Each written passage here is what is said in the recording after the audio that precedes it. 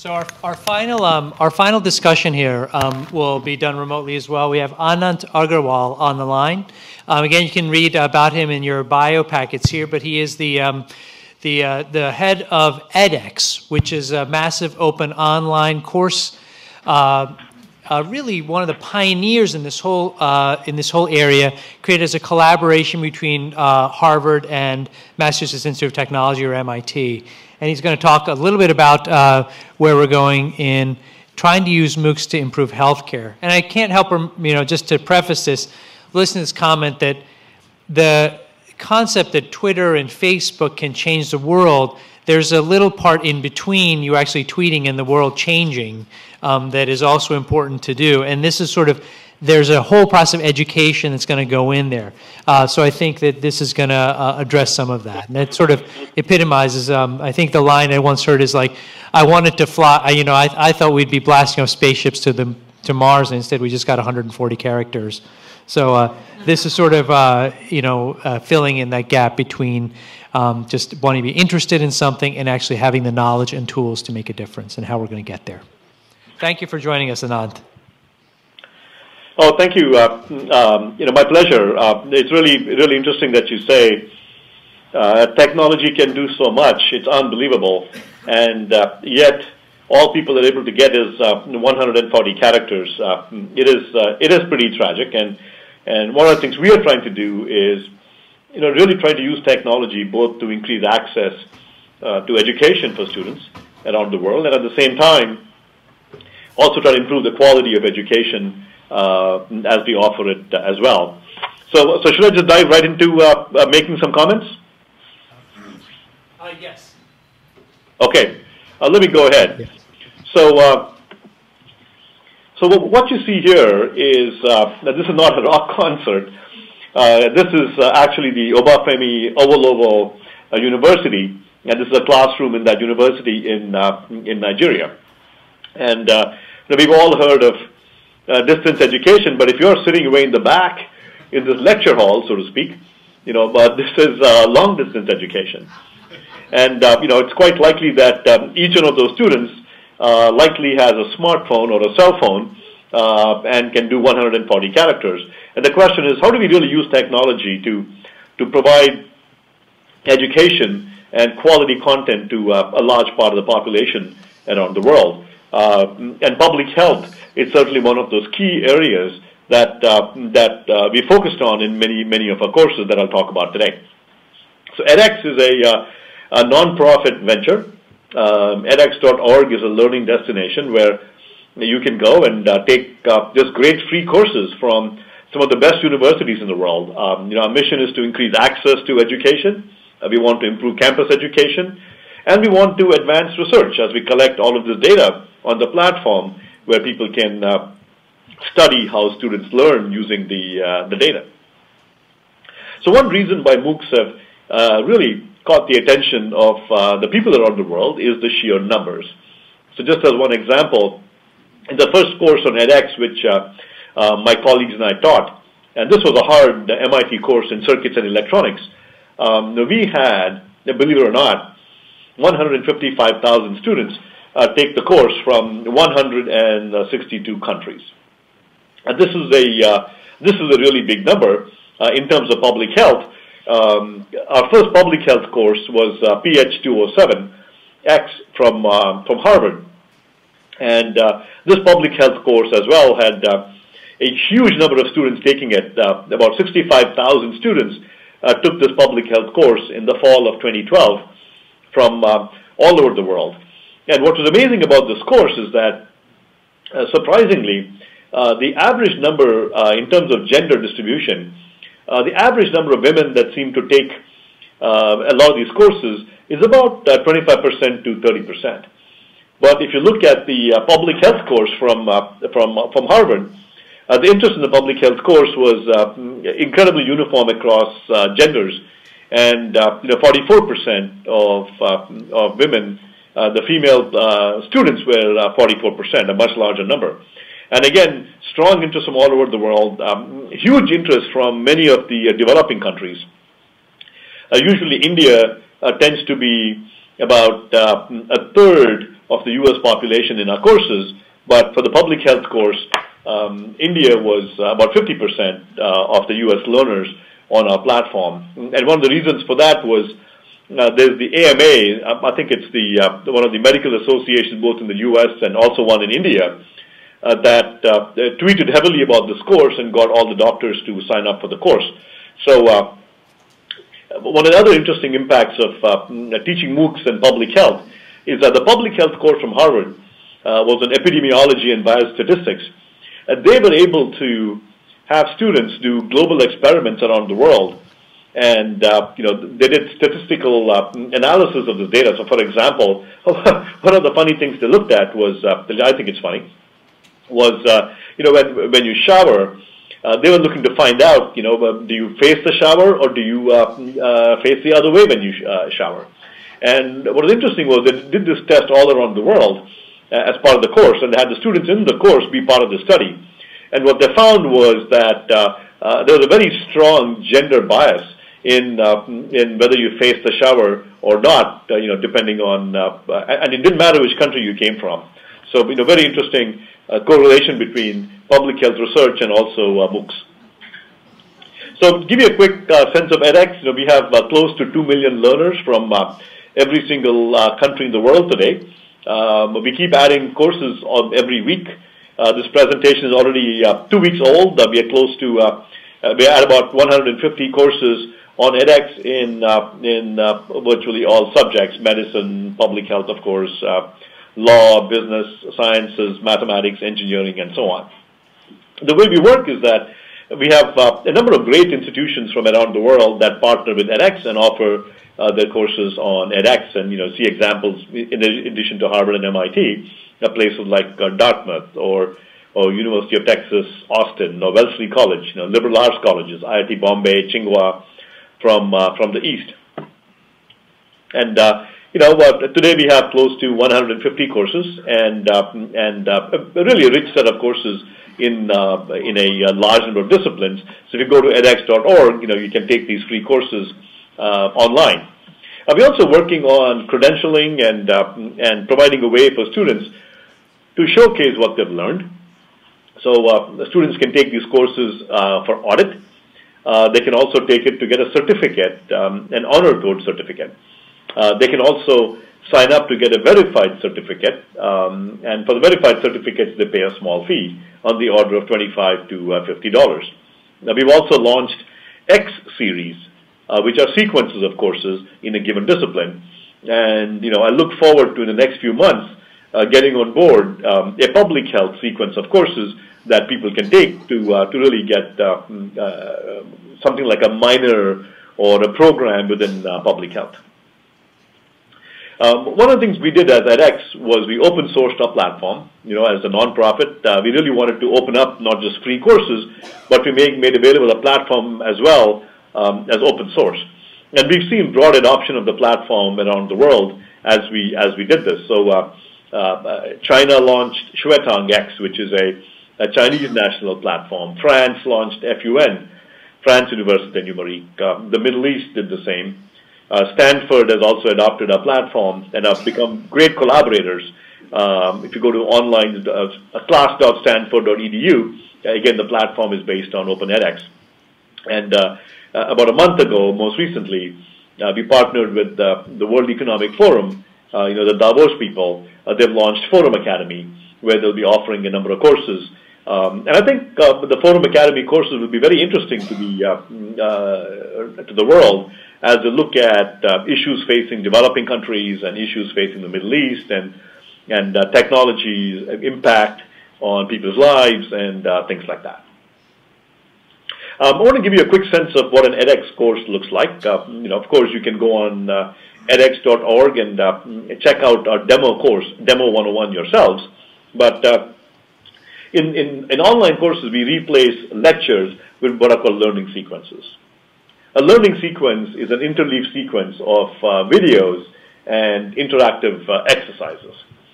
So in the screen here, you see this ribbon that shows a number of videos and interleaved exercises. So students can pause them and rewind them and so on. And then after they watch the video, they can do an exercise to check what they've learned.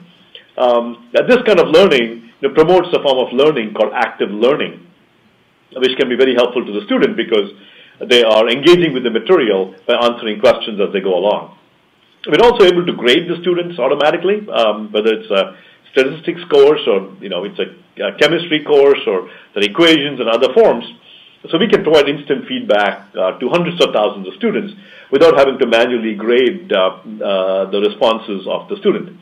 So I'll show you a quick little video. I hope that works through WebEx of a student answering a chemistry question where the response is a chemical equation and they get instant feedback. So let's see if this works out.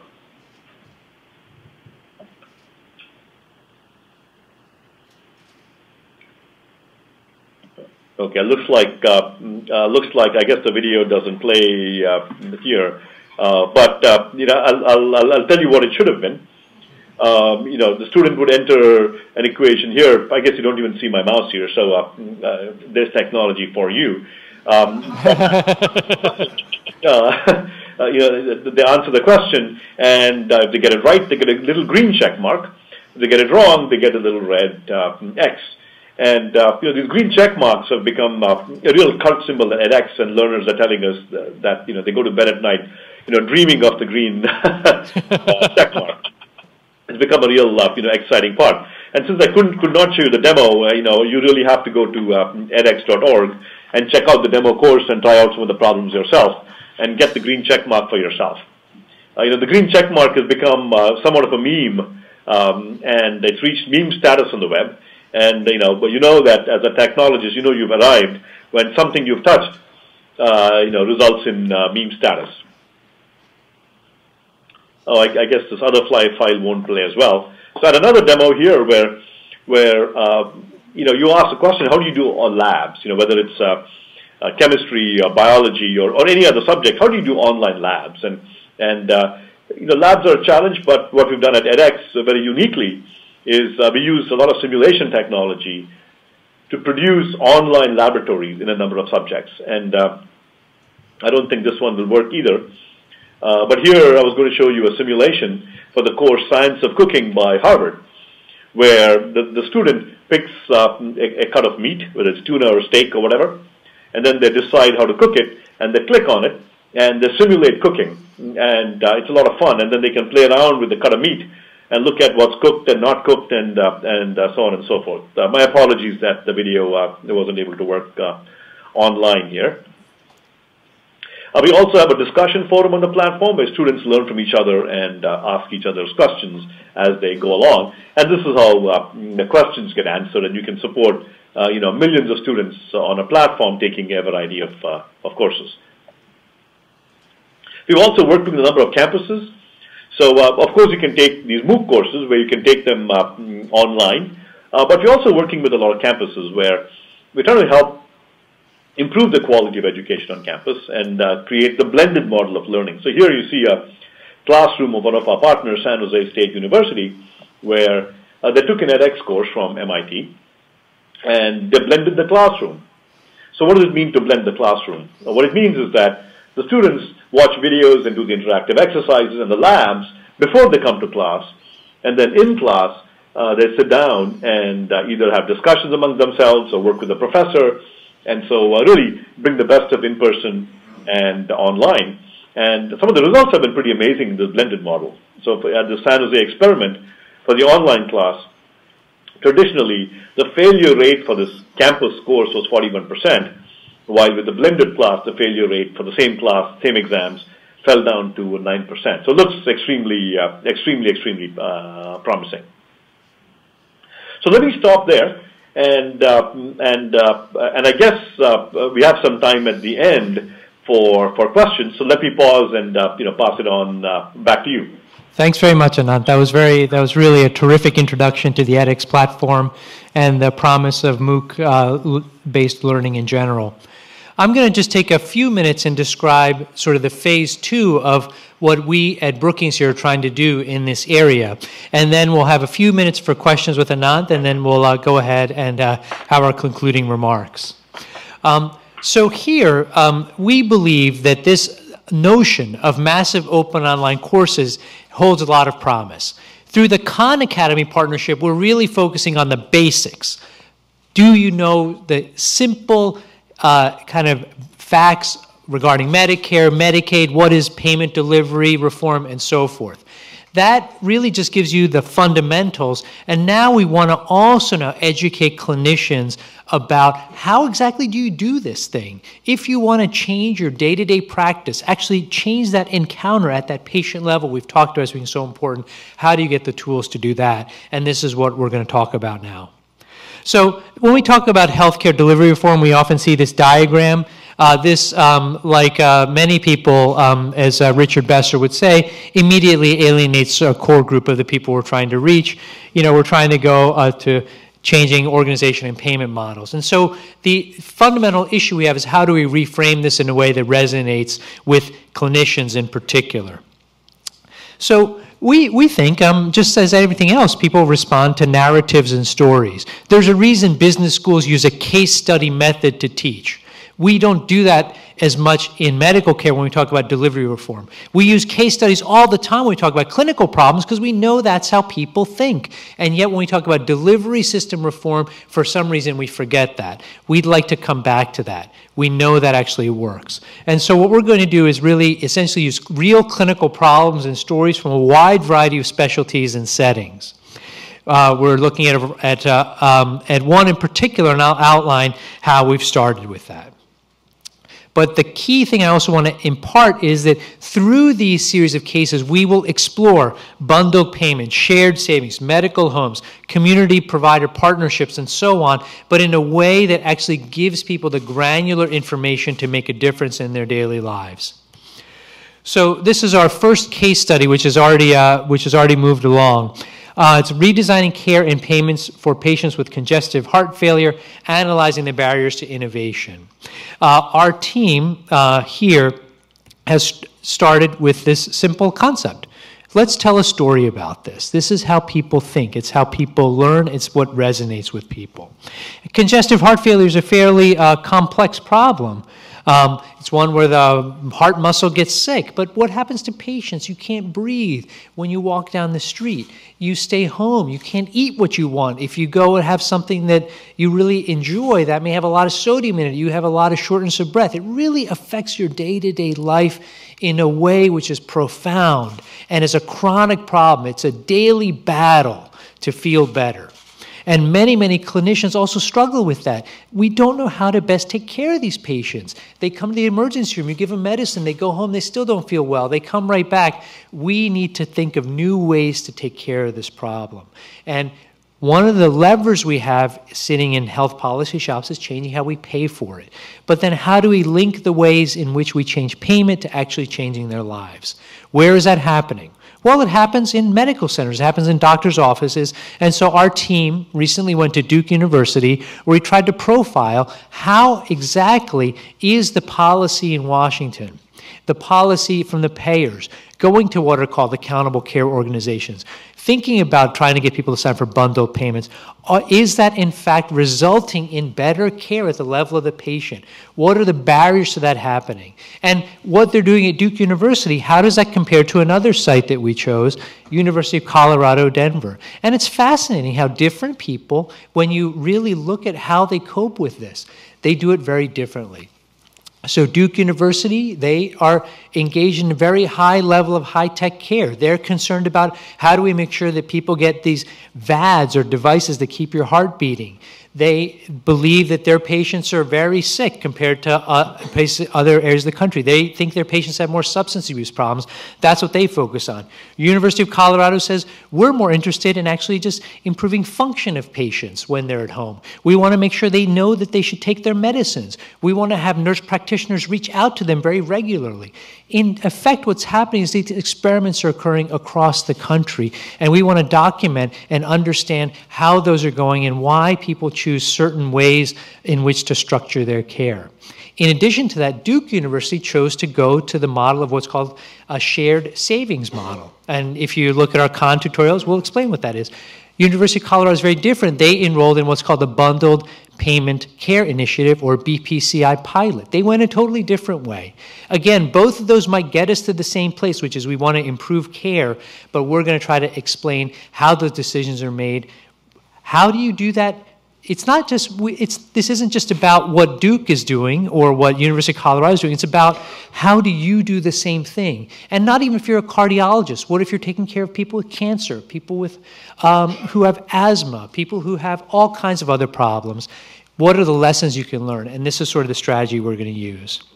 This is some of the innovations that we've seen at University of Colorado, electronic medical records. But the key thing we keep coming back to is we believe that all of this type of payment work must be filtered through a clinician who knows the patient, is familiar with the clinical problem, and we need clinician-based leadership. That is the nut that we're trying to crack with this by doing these case studies, by opening this up. We will not have all the answers, but as we say, we hope you'll at least be confused on a higher level than you are now.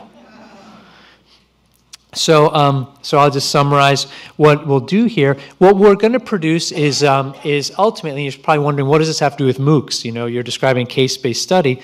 The concept is that once this is done, we'll produce a paper which is written, again, in a case study format, but then we'll present it and record it at our first event, which is planned for April. This will be a narrative event, starting with a patient. We're going to have people from those medical centers talk about how did you make these decisions? How did you do the financial analytics? What did your administrators say? What was sort of that experience like to sort of open that up? Then we will record it, and then we're going to create a MOOC.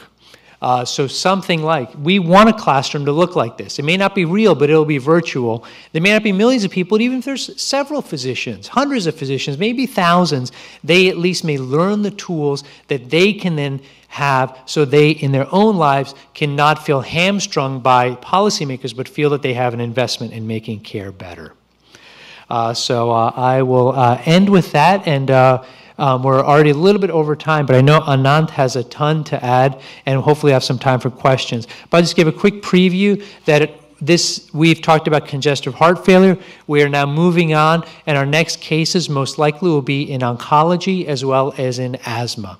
So those are the kinds of areas we'll be moving through, again, because each of those have very different types of problems, and we're going to explore those, and hopefully you'll join us as we go through and do that. So I'll end with this and see if we can get Anant back up on the screen for a few questions. Terrific. Anant, can you hear me? Hopefully I'll be back in just a minute. But in the meantime, why don't we see if we have any questions coming in. I'll see if we have anything coming in on Twitter as well.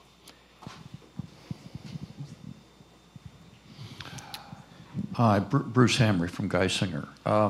Excellent, and I understand the push to the universities for the MOOCs. Yes. What I don't understand, out in the rest of the country, many people will discount what goes on at a university hospital because the resources are different, there are residents and fellows and all that. And I wonder if you've thought about going to there are a number of hospitals around the country. I know some in Illinois and other places that have done excellent jobs, for example, with CHF, and using or adding to some of those examples, which would perhaps be more generalizable to physicians out in the more typical private practice communities. So Anant, I don't know if you could hear that question, but this gets at the broader theme of how do you take things that are applicable to university-based or by extension high-resource settings or ones and make them accessible to people who are in very different areas? And how do you make sure that education or that outreach appeals to a much wider variety of student?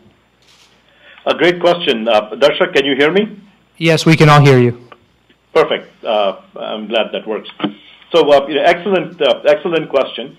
Clearly, with MOOCs and widespread online learning, we have to be able to provide access to learners all around the world, where the resources available can be quite varied and different.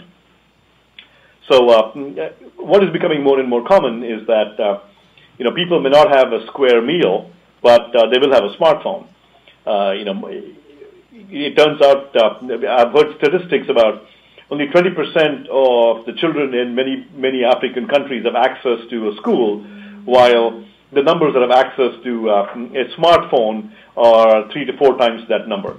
Right. And I think by extension, the question here, the question that was asked, you may not have, I didn't articulate it fully, was then, at least in the healthcare system here, if the lessons that are being learned are from, say, large academic centers that have a very particular way of practicing, can those same lessons be applied to areas that are very different, potentially different community, hospital settings, and others? And my answer is that I think that what Anant is mentioning is that although those settings seem very different, the basic tools that are still available ideally should be transferable. And in addition to that, what we hope to do is, although our initial case studies focused on these 2 academic centers, the future ones, of course, will not be all at massive areas, that have that. But we really hope to hit all those areas. So thank you for the question. To add very quickly to that, a number of our partners are also universities around the world, not necessarily big academic centers in the United States, but a number of universities, in whether they are in China, India, or Africa, and so on. We're really expanding our membership, and our hope is that there'll be a lot more of these grassroots courses that will come online. And by making a platform available to everybody as open source, we are seeing adoption of the platform across countries like the Middle East. And there we'll see a lot more localized courses begin to pop up on and available online. So I'll let Elizabeth, and then it looks like we have a question on Twitter as well. Great, thanks. The question I have about MOOCs is, one of the problems to me with medical information in this country is, and across the world, is it often comes from people with a financial interest in the outcome. So, I understand that MOOCs are nonprofit, but likewise, some of our big medical centers are nonprofit, yet they stand to profit by people doing more medicine, by having more procedures. So what's the business model going forward for you or for Khan Academy? Are there going to be, if we see, health, pharma advertisers everywhere, are you really going to have an independent platform where people can go for information? Again, another great question. I want to make clear that both the Khan Academy and edX are nonprofits, and we work in many ways together. The other MOOC providers are all for profits. So I think the point that you raise is even more significant with the for-profit MOOC providers. So with the edX in particular, as a nonprofit, some of the business models we're looking at we'll certainly try to steer clear of some of the big, the usual types of, abuses that you might see with big centers. And one of the things we're looking at in terms of revenue models is where students pay a small fee for a verified certificate. I showed you examples of certificates, so where the users themselves can take the free course, but by paying a small fee, they can get a verified certificate. Initially, the fee right now is about $25 to $100, which can still be expensive in some parts of the world. And so there, over time, we're looking to find a way to charge for certificates by maybe pegging to per capita and so on. So looking for ways to be self-sustaining. And in our case, as a nonprofit, we just have to sustain ourselves. We're not looking to do an IPO or anything like that. Right. I think at least the way I take this away is that when we talk about making healthcare quality better, many people say, how do we make it cheaper? Or, those two things go hand in hand. And obviously, somebody's waste is another person's income, and how do we actually make that better? And I think that the way to do that is to try and identify who is it that stands to benefit the most, and how can we then have that person become the major supporter of the kind of work we do. And there's certainly ways we can talk about it. I think that we are unfortunately out of time, but hopefully the panelists can stick around a little bit afterwards. We're just going to summarize quickly with a few comments and then close for the day. So I'll like to introduce. We'll have Alice Rivlin, who's now the director of the Engelberg Center. For many of you, she needs no introduction, but again, a lot of information in the packet about her. But I'll like to invite Alice up for her comments.